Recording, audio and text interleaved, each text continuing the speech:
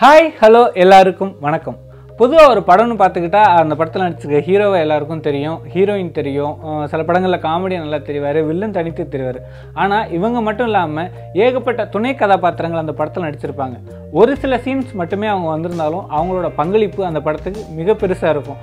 அப்படிப்பட்ட துணை கதாபாத்திரங்களை அடையாளப்படுத்துகிற நிகழ்ச்சி தான் மற்றும் இவர்.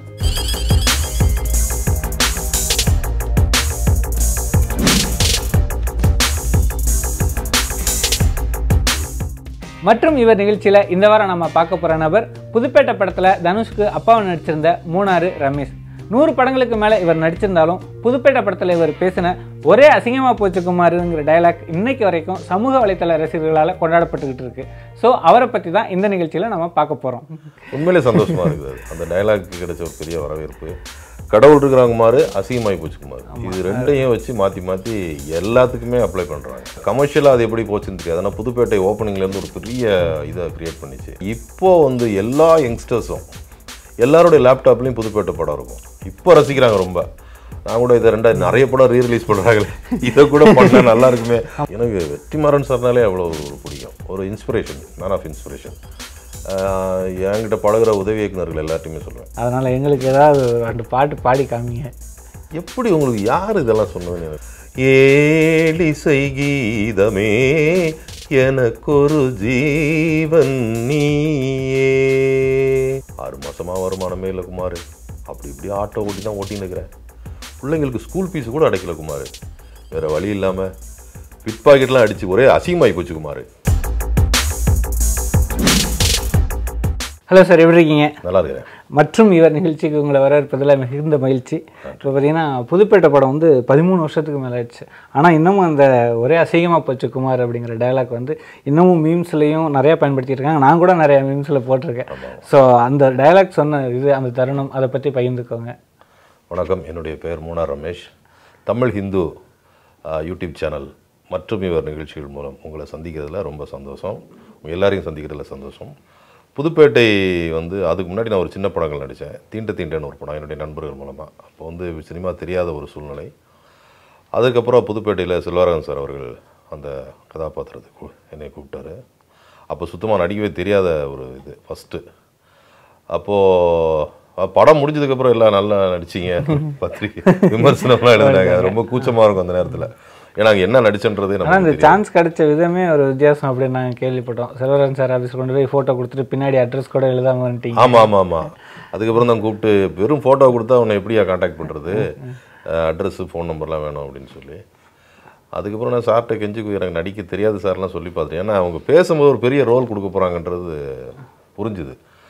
அதுக்கப்புறம் இப்படியோ கஷ்டப்பட்டு சார் அந்த டைலாக் எங்களுக்காக ஒரு தடவை பேசிக்காமி. டைலாக்கு அன்றைக்கி பார்த்தப்போ கூட ஓடிட்டேன். அப்புறம் நம்ம அன்பு சொன்னா, அண்ணா நம்ம டெல்லி குரூப்போட சேர்ந்து குமார் பெரிய ஆள் ஆகிட்டான்னு.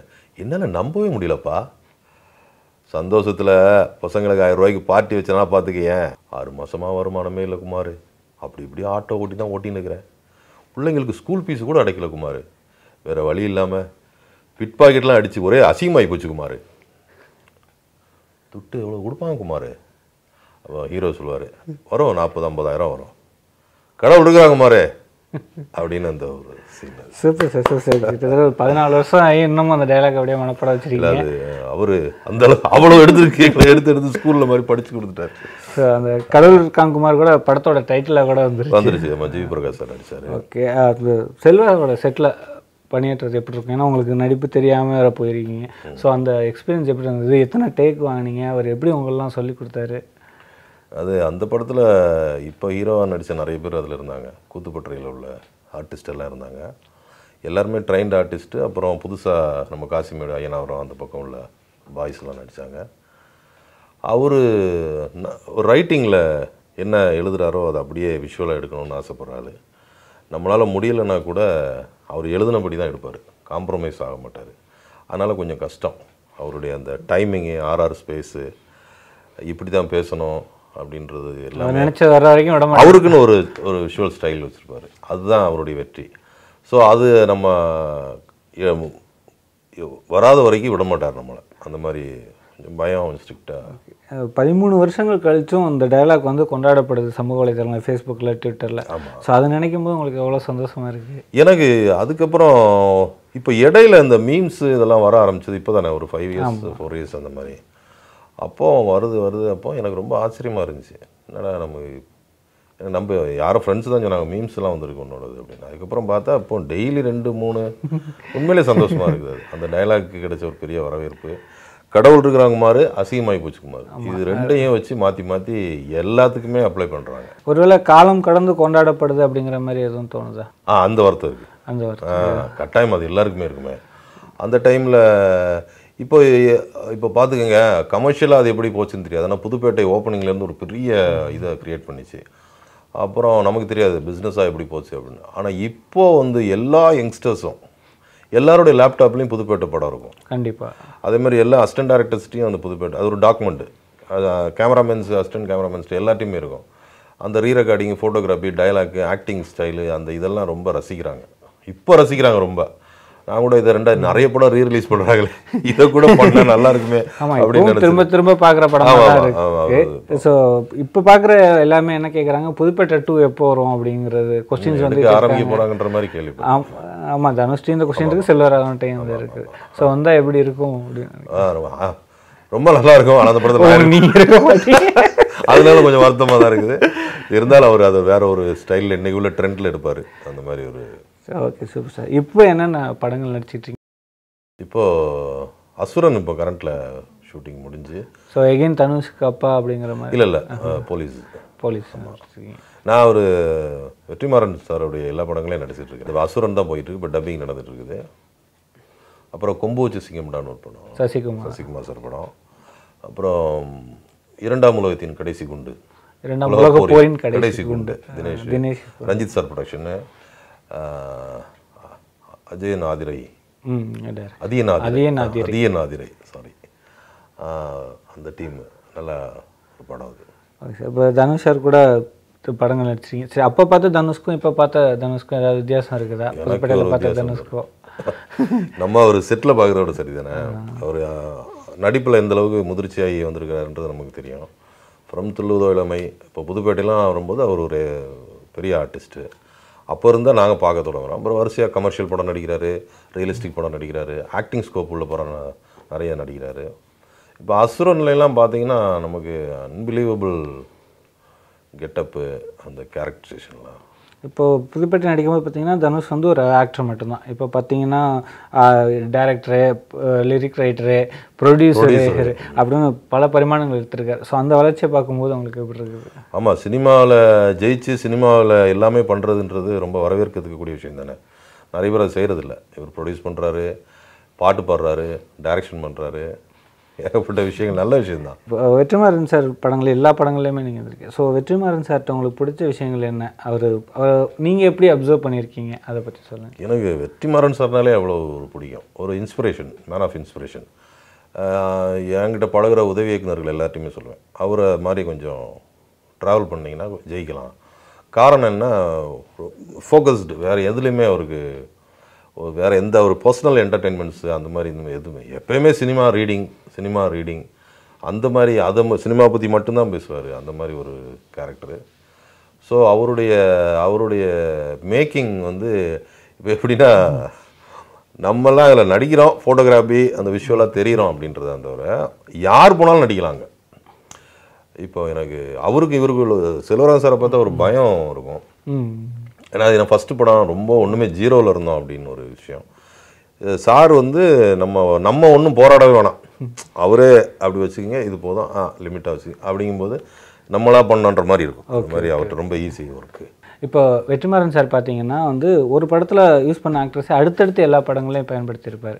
ஸோ நீங்களும் அது மாதிரி இருந்திருக்கீங்க. அதுக்கு என்ன காரணம்? எப்போது நீங்கள் கேட்டிருக்கீங்களா அவர்கிட்ட? என்ன சார்? இல்லை, இந்த கேள்வி அவர்கிட்டே கேட்டிருக்காங்க.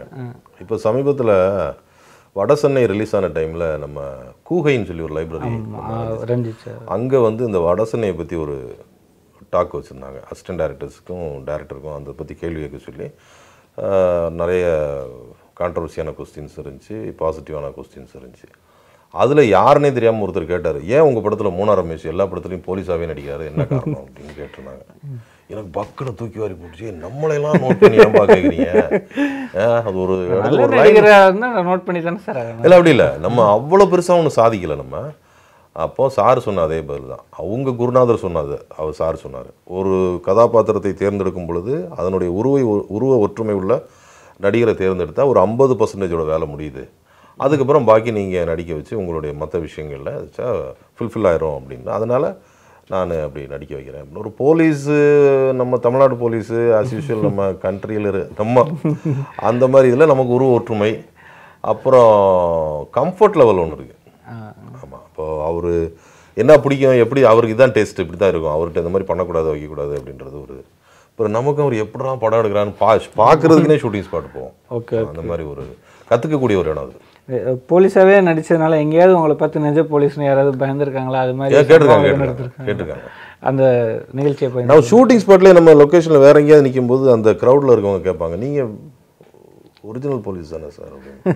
இல்லைங்க, ஆமாம்மா, நீங்கள் ஒரு சினிமாலையும் பார்த்துருக்கோம். அந்த மாதிரி ஒரு இதாகும், ஏதோ அந்த உருவம் ஃபிட் ஆகுது போலீஸுக்கு. லைட்டாக தொப்பை, கருப்பு, அந்த திருட்டு மொழி மாதிரி ஒரு விஷயங்கள். சரி, இதெல்லாம் சொல்ல வரும்போது நீங்கள் வந்து ஸ்ட்ரகிள் பண்ணிட்டு இருந்த காலத்தில் வேலையெல்லாம் கேட்டு போகும்போது இந்த உருவமே உங்களுக்கு வந்து வேலைக்கு தடையாக இருந்திருக்கு, உன்னெல்லாம் பார்த்தா எப்படி நம்புவாங்க பேசஞ்சர்ஸ் அப்படின்லாம் சொல்லியிருக்காங்க. இல்லை ஒரு இங்கே பிடிச்சிட்டாங்க, போலீஸ் பிடிச்சாங்க. பிடிச்சிட்டு ரொம்ப டவுட்டாக கொஸ்டின், அப்போ ரொம்ப ரக்கடாக இருக்கிற மாதிரி இருக்கும். அது நம்ம 80 feet ரோட பிடிச்சி இந்த மாதிரி வந்துச்சு. பிறகு எக்ஸ்பிளைன் பண்ணி. ஸோ உங்களோட பர்சனல்ஸ் பற்றி பேசலாம். பேசிக்காக நீங்கள் ஒரு ஆர்டிஸ்ட், ஸோ அதை பற்றி கொஞ்சம் சொல்லுங்கள். அது இப்போ ஓவியம், இசை, நடிப்பு, இந்த மாதிரி விஷயங்கள் எல்லாம் பிறப்பில் வர்றது. அப்படின்னு நான் ஸ்கூலில் இருக்கும்போதே நல்லா படம் வரைவேன். ஹேண்ட் ரைட்டிங்கு, இப்போது ஸ்கூலில் டெக்கரேஷன்ஸ், இப்போ ஆண்டு விழா நடக்கும், நம்ம தான் டெக்கரேட் பண்ணுவோம். அந்த மாதிரி சின்ன சின்ன ஜிமிக்ஸ் வேலையெல்லாம் இன்ட்ரெஸ்டிங்காக வரும். அப்படி டெவலப் ஆகி நம்ம சயின்ஸ் புக்கு, நோட் புக்கு, இதெல்லாம் டயக்ராம்ஸ் வரைவோம். அதுக்கப்புறம் சீனியர்ஸ்லாம் நம்மகிட்ட வந்து ரெக்வெஸ்ட் பண்ணுவாங்க. அப்போ அதில் ஒரு கெத்து சீனியர்ஸு. இப்போ எங்கள் அக்கா ஃப்ரெண்ட்ஸ்லாம் என்கிட்ட வந்து, டே அவனுக்கு எப்படியாவது ப்ராக்டிக்கல் நோட் வரைய சொல்லணும் அப்படின்னா சும்மா. அப்போ அவங்க அப்போவே அந்த ப்ராக்டிக்கல் நோட்டுக்குள்ளே 10 ரூபா 5 ரூபா வச்சு கூட அவங்களே கொடுப்பாங்க. இல்லை நீங்களே ஏதாவது டிமாண்ட் பண்ணுவீங்களா, இது வாங்கி கொடுங்க? இல்லை, நான் ரொம்ப டிமாண்ட் பண்ணுவேன், காசுக்காக டிமாண்ட் பண்ண மாட்டேன். டைமு நம்ம பகல்லாம் உட்கார மாட்டோம், அந்த மாதிரி ஒரு டிமாண்ட் பண்ணுவோம். அப்புறம் ரொம்ப கெஞ்சிட்டுலாம் போவாங்க. அப்புறம் நைட்டு உட்காந்து ஒரு 1 ஹவரில் எல்லா வேலையும் முடிச்சு காலையில் வச்சு கொடுப்போம். அப்போ அக்காக்கள் அன்பளிப்பெல்லாம் நிறைய கொடுப்பாங்க. இப்போவும் அதை கன்டினியூ பண்ணுறீங்களா? இப்போ அதுக்கப்புறம் காலேஜில் படிக்கும்போது நம்ம அந்த பாஸ்போர்ட் சைஸ் ஃபோட்டோ வச்சு, அப்போ காலேஜ் நான் காலேஜ் படிக்கும்போது தான் லவ் பண்ணுற கலர் ஃபோட்டோலாம் எதுவுமே கிடையாது. எல்லோரும் ஒருத்தர் பாஸ்போர்ட் சைஸ் ஃபோட்டோ தான் ஷேர் பண்ணிக்கிறாங்க இப்போ லவ் பண்ணுறவங்க. அப்போ அவங்க 2 பேரும் ஒன்றா சேர்ந்து ஃபோட்டோ எடுக்கிறதே அபூர்வம். இப்போ மொபைலில் அங்கங்கே இது பண்ணிடலாம். ஸோ அந்த பாஸ்போர்ட் சைஸ் ஃபோட்டோவை, பொண்ணு ஃபோட்டோவும் பையன் ஃபோட்டோவும், லவ் பண்ணுறவங்க ஃபோட்டோவை வரைகிறது. வரைஞ்சி நம்ம மேகசினில் சினிமா ஆக்டர்ஸுடைய கீழே உள்ள அந்த ட்ரெஸ்ஸு, அந்த ஸ்ட்ரக்சரை கீழே வரைகிறது. வரைஞ்சி ஒரு இதில் கொடுத்தோம் அப்படின்னா அவங்களுக்கு வந்து ஏதோ பயங்கர பேக்ரவுண்ட்லாம் நீங்கள் என்ன கேட்குறீங்களா, பென்ஸ் காரு அப்படி போட்டுருது. அப்போ அது பயங்கர சந்தோஷம் அவங்களுக்கு. அது மாதிரி எத்தனை காதல்களை சேர்த்து வச்சிருக்கீங்க? நிறைய காதல்களை சேர்த்து வச்சுன்னு சொல்ல முடியாது, அவங்களை சந்தோஷப்படுத்தியிருக்கோம். அது மாதிரி வரைஞ்சி ஏதாவது மாட்டிக்கிட்டு பேரண்ட்ஸ் வந்து அது அவங்களுக்குள்ள நடந்திருக்குமா இருக்கும். எனக்கு எப்பயுமே யாரா வரைஞ்சது அப்படின்லாம் கேட்டு, யாரா வரைஞ்சதை நான் கேட்டு நம்ம பிஸ்னஸ் தான் ஜாஸ்தி ஆகுது. ரொம்ப டைட்டாக இருக்கும் அந்த காலேஜில், அந்த வேலை தான் எப்பவும் படம் வரைகிறது. காலேஜில் நீங்கள் ரொம்ப சுட்டியாமே டிஸ்மிஸ்லாம் ஆகிருக்கீங்க. நான் ஸ்கூல்ல இருந்து டிஸ்மிஸ் தான். நான் தான் கம்மியாக சொல்லிட்டேன். நான் பண்ணுவீங்க அது வழக்கம் போல் கேங் சேர்றது. நமக்கு அப்போது ஏதாவது இன்ட்ரெஸ்டாக எதிர்ப்போம் தெரியுமா, அந்த மாதிரி ஏதாவது கிண்டல் பண்ணுறது. நாங்கள் அப்போ ஸ்கூலில் இந்த பாம் வைக்கிற வேலையெல்லாம், பாம்னா நான் சொல்கிறேன் அந்த பாம் கிடையாது, அந்த நம்ம ஊதுபத்தியில் பாத்ரூமில் தகர டோர் போட்டிருக்கோம். அப்போ ஊதுபத்தியில் அந்த 5 ரூபா பட்டாசு இருக்கும் தெரியுமா, அதை கட்டி வச்சுட்டு ஸ்டடியால் வந்து ஒன்றும் தெரியாமல் உட்காந்துக்கிறது. அதை அப்படியே பிடிச்சி வந்து யாருமே இல்லை டமார்னு வெடிக்கும். அதில் ஒரு அப்போ இவங்க நம்மளை யாரும் பிடிக்க முடியாது. இந்த மாதிரி சேட்டைகள் நாளடைவில் தெரிய வரும். நம்ம கூட இருக்கனே போட்டு கொடுப்பானுங்க. பிறகு ஆஸ் யூஷுவல் நம்ம அந்த டைமில் பண்ணுறது. இப்போ அது மாதிரி பண்ணியிருந்தீங்கன்னா உங்கள் உருவத்தையும் பார்த்துட்டு லஷ்கர் இபாவா அல்கைதாவா இந்த மாதிரி சின்ன சின்ன சேட்டைகள் அது நிறைய அப்படி. அந்த மாதிரி நீங்கள் நல்லா பாடுவீங்கன்னு தெரியும். நீங்கள் பாடுற பாடலும் சிலது கேட்டிருக்கேன்னா. அதனால் எங்களுக்கு ஏதாவது ஒரு 2 பாட்டு பாடி காமிங்க. நல்லா ராகம் பிடிச்செல்லாம் வேறு பாடுறீங்க. எப்படி உங்களுக்கு யார் இதெல்லாம் சொன்னதுன்னு எனக்கு ஒன்றும் புரியல. அதாவது எங்களுக்கு ஃப்ரெண்ட்ஸ் சர்க்கிளில் நம்ம ஜாலியாக இப்போ இது பண்ணுறதானே தவிர நம்ம எதுவுமே ப்ரொஃபஷனலாக. ஆனால் பட் நான் கேட்கும்போது உண்மையிலே அது ஒரு ப்ரொஃபஷனல் சிங்கர் மாதிரி இருந்தது. அந்த நீங்கள் ராகம் பிடிச்சி பாடினது. என்ன பாட்டு பாடுறது? உங்களுக்கு விருப்பப்பட்ட எந்த பாட்டு வேணாலும் பாடலாம். ஏழி செய்கிதமே அந்த பாட்டு தான் ராகத்தோட அந்த இதோட பாட்டு.